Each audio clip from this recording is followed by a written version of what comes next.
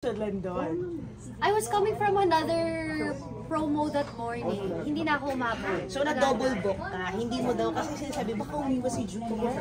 Of course not. Bakit naman? I enjoy talking to you guys. No, hindi kasi diba, recently nag-viral because of the, may mga Gen Z, mga nagsasabi na ang laki daw ng page ka sa film. Oh. Well, at least it was trending, pinag-usapan siya. Just to clarify, hindi ka umiwas that time. Of course not. With stuff like that, like kanina, we love to talk about it. Like stuff like that should be discussed and very much acknowledge the feedback. It's so important. I mean, at the end of the day, we make these films for, you know, our Filipino viewers to watch. So, syempre, their opinion, it matters. Of course, it's part of creating a film. The different opinions of everyone. But I would never make iwas a conversation. Like that because it matters. And speaking of that, and because it matters, what do you want to tell that audience that's saying na yun nga no, parang for them it doesn't sit well na ganun yung plot, but it's a film. Yeah, I mean it's super valid. I super understand where the concerns are coming from, but I hope that they'll still give, like I said in one of my posts, I hope that they'll still give the film a chance. Kasi like I said earlier, it was a love story that was born out of genuine love. Wala naman parang any kind of wrongdoing naman sa movie.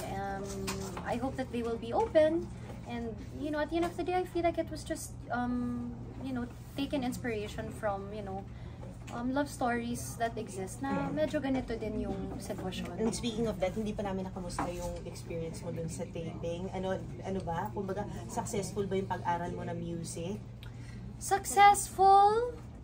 I mean, I hope so. I mean sana na-achieve yung mga kailangan namin i-achieve to make the music in the film sound good. Kasi music is a big factor in the whole movie. So, but we were guided and properly supported by a lot of musical genius in their field. So, I'm glad that naitulungan kami sa part na yun. Ano to? So, as a singer ka na ngayon? May gano'n na ba? Dito lang. Ito naman. Ba't ba kayo nakikarry the way? Bakit hindi? Kasi minsan dyan nagsisimula yan, di ba? Tinry mo, nagustuhan mo.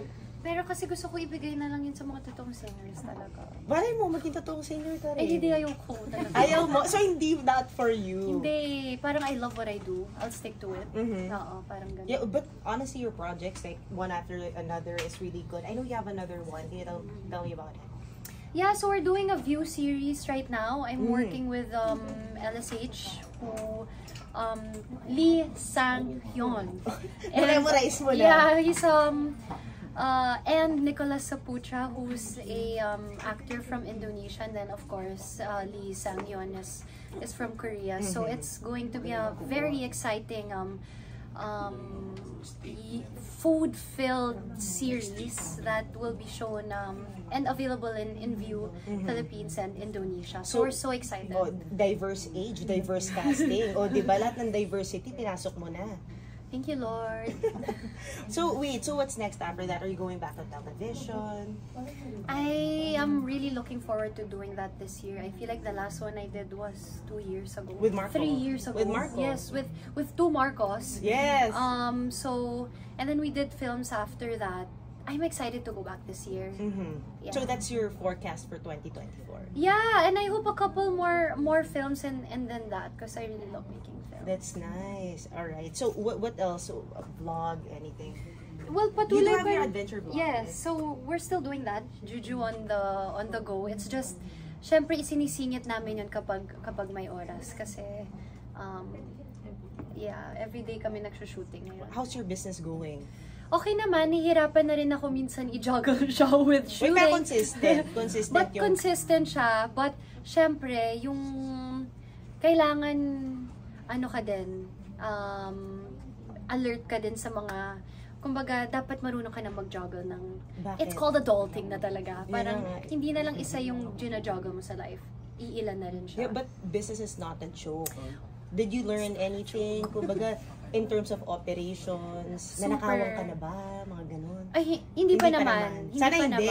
Sana hindi.